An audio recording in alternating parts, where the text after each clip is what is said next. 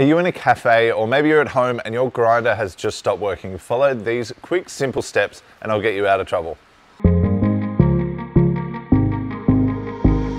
I'm gonna make this super quick and easy for you because I want to get you back up and running, making coffee as quickly as possible. First things first, let's check that you got power to the machine. Go and check the power point. Make sure it's plugged in. That's step number one. Now, if you still can't see any lights on the machine, there is also safety pins on your grinders. On the back of a Mazda, there's a long pin at the end. If that is loose, it won't light up. So make sure the pin at the back of, say, a Mazda grinder is nice and tight. Something like the Anthem has a safety pin that has to be pushed in when you tighten the hopper, but it also has one behind the chute. So make sure your safety pins are pushed in. Otherwise, they might have turned off your grinder as a safety feature.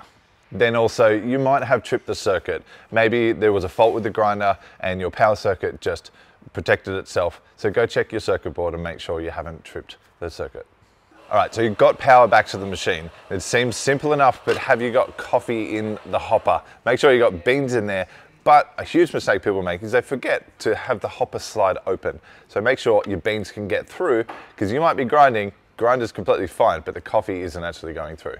So we know we've got coffee going through. Now let's make sure that the coffee can actually get out. There is inside here quite a big chute, and this can often get blocked. So sometimes the grinder is working, but the coffee actually just can't get out. This can get full of coffee, so make sure you take the lid off, have a look inside. You might just need to unblock that, let the coffee through, and it will flow through. Otherwise, it might be the clump crusher. Give that a clean out and make sure the coffee can flow through there as well.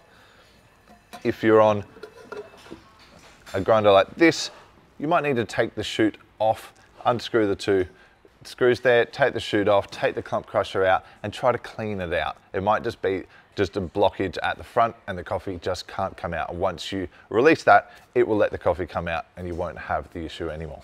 Just be mindful that some clump crushers are really delicate and you don't want to just go sticking stuff in there to release the coffee, because you might do more damage. Now you've got this far and still no coffee. Now we can assume that there's a foreign object like a rock or a large coffee bean, or just your grind is too fine.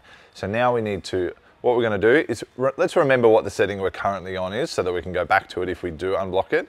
But we really need to go coarse. What's happening is your burrs are very close together, and there's potentially either the burrs are touching each other, and that's even worse, but also there might just be something that's not allowing the motor to turn and cut through that, whether it's a rock or a large bean, or your grind is too fine and there's a lot of coffee stuck in the burrs and it's unable to turn.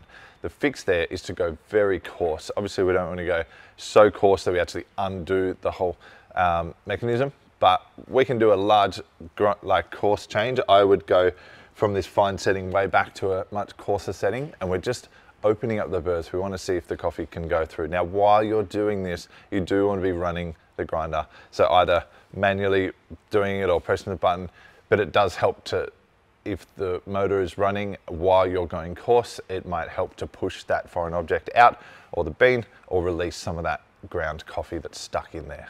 Now at this point, I really hope you have managed to get some grind through, whether we've unblocked it, whether we've opened the burrs up and that object is out, or the grind has been able to release, because at this point, you really need a technician to go much further. I don't really recommend you open up the grinder or pull the burrs apart, because it'll actually probably do more damage trying to put it all back together. At this point, we do really need a professional to come and have a look, open it right up, clean it out. It might be full of grind and it might be too far gone, and that's one thing that we come up against, is once you go past a certain point, there's too much grind that's built up inside the grinder. It's just not something that you can fix on the spot, and you will need a technician. Whether or not I was able to get you out of trouble with those quick steps, you still need to learn, for future reference, how to not get in this situation again. So there's a few things. Firstly, let's make sure that your motor of your grinder is good enough to actually grind the burrs. It might be time for an upgrade. If your grinder is a low power or a low revolution per minute grinder and it's just not up to the work that you're putting it through, and it can't grind the coffee well enough, and that's what's getting it blocked, it might be time to upgrade your grinder to something more powerful. Next would be your burrs. The burr set that you have in your grinder will only last so long. Something like a Coney has about 650 to 800 kilos capacity. once you go up to the amphoms, you get a larger range. Plus, once you go into like ceramic burrs, you actually have a longer lifetime on those burrs. As burrs get older, they will get blunter, and therefore they won't cut through the coffee beans, and you will get an inconsistent grind particle size. You'll also get a opportunity of blocking your grinder because it just can't cut through the beans like it once did. So make sure you're keeping your burrs up to date, nice and sharp, and you will avoid those issues. If you can tell that the motor is lagging, maybe when you press the button and try to activate it, it takes a second to kick in, you might need to replace the capacitor in your grinder. This is something a technician can help you do. The simplest thing is to keep your grinder clean. I would highly recommend taking the beans out at the end of the day, every day, making sure your hopper is clean, cleaning out any excess grind through the chute.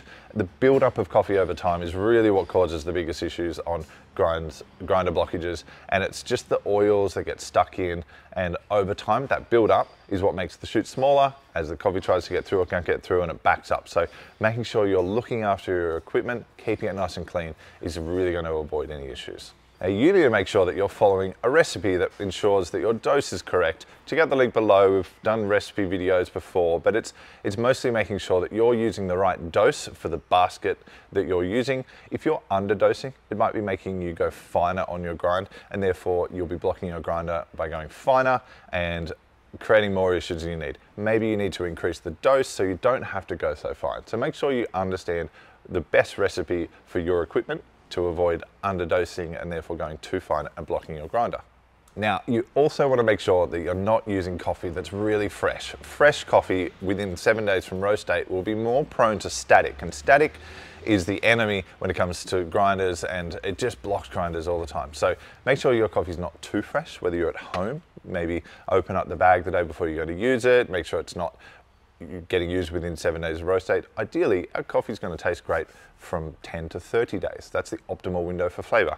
So you don't need to use really fresh coffee. It's actually going to cause more issues with static, and it just generally, the grind particle size is a lot bigger and the burrs work differently as it ages. So I would recommend going to rtc.com.au, buy yourself a bag of fresh beans roasted here, and we'll send them to you, age them by a week, and then crack them, and they will taste delicious, and they will reduce the static and make sure that you've got great coffee in your home.